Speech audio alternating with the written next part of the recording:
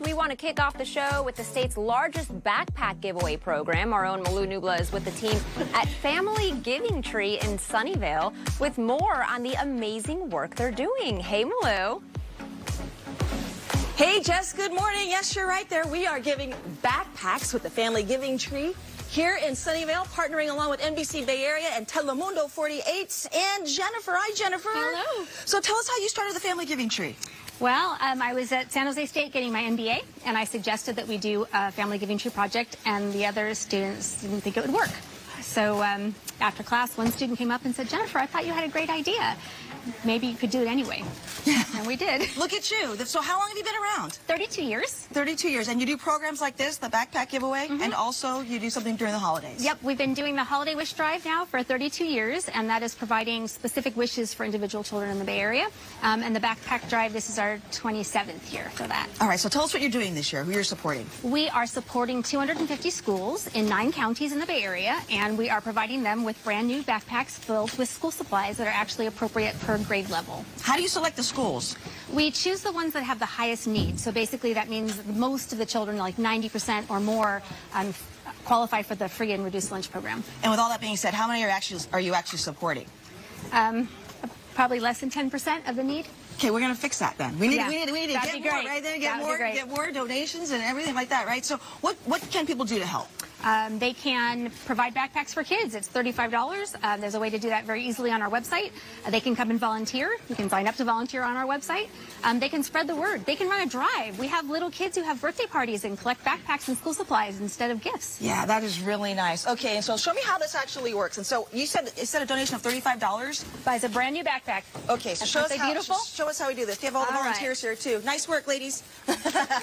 Okay, so and as far as the students, what grades? We go K through 12, so the kindergartners get crayons, and the 12th graders get things like calculators. Okay, is there anything that you really need more of right now? Pretty much everything at the moment. So highlighters, glue sticks, folders, we do notebooks, pretty much all school supplies. And the cost of transportation and everything has really made it harder too, right? Yeah, pre-COVID we were filling a backpack for about $25, with all these beautiful things, but now it's $35. Yeah. So. Yeah, and then also as far as like these, do you need any, like we were talking about, it's notebooks now, not really binders, right? No more binders, yeah. Things have changed since I was in school. Yeah, and then they still have the composition books. Yep. Okay. Still need those. Rulers, still need those. You'd be surprised how many kids don't have pencils at home, and if they don't get a pencil sharpener, they can't sharpen the pencil if it breaks. How many do they need for the school year? We do 20. They could probably use twice that, but this is about what we can afford. Okay, all right.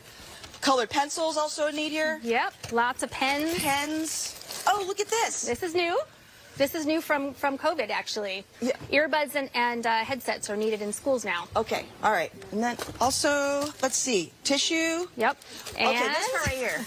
A toothbrush. So these children are living in families that don't have access to dentists. So giving them a toothbrush is the best thing that we can do to keep them healthier. And you'd be surprised that going to a dentist is actually an opportunity that they don't get. Okay, and then Jennifer, how does it make the students feel, you know, especially for their mental health and, you know, all that you're doing when you actually give them these backpacks? Well, they know that complete strangers care about them, which is a beautiful thing. So it welcomes them and honors them in our community. But if you actually watch a child open one of these backpacks, you will never believe how excited they would be about a package of pencils or, you know, colored markers. And they don't have these supplies at home. And so being able to be creative is a really big blessing for them. Yeah, you're helping them succeed. Yes. You do a lot of wonderful things. What's the end goal for you?